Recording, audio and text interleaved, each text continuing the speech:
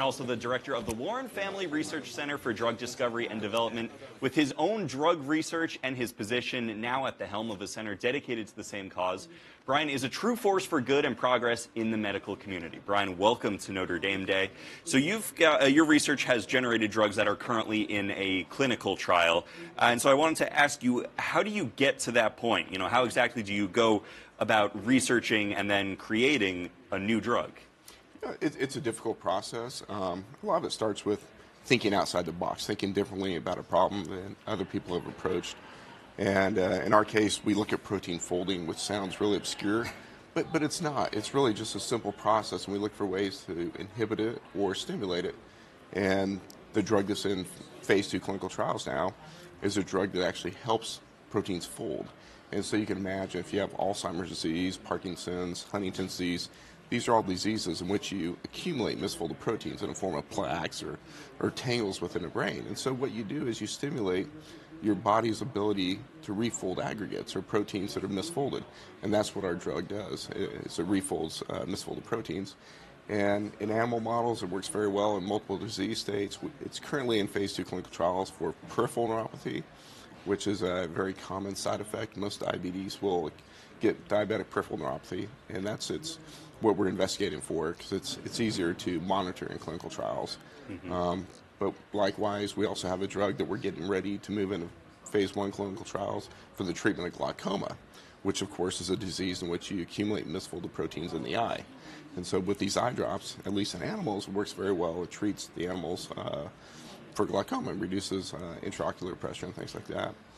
And we're heavily focused in the area of cancer, and so we're developing compounds that actually inhibit protein folding, which turns out to be very useful to stop cancer growth. And so we're hoping to advance those compounds into clinical trials in the future.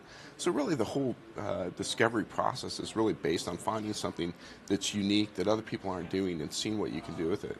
In this case, we've been very fortunate to make progress in areas that haven't really been well investigated. Yeah, and now tell us a little bit of the work that the Warren Research Center does and how it facilitates your own work in creating these drugs. Okay, so the Warren Center for Drug Discovery and Drug Development is really, it's a new center here on campus.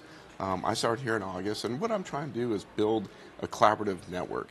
Right now, I've focused the first 6 months I've been here on developing interactions with other faculty on campus, other centers on campus.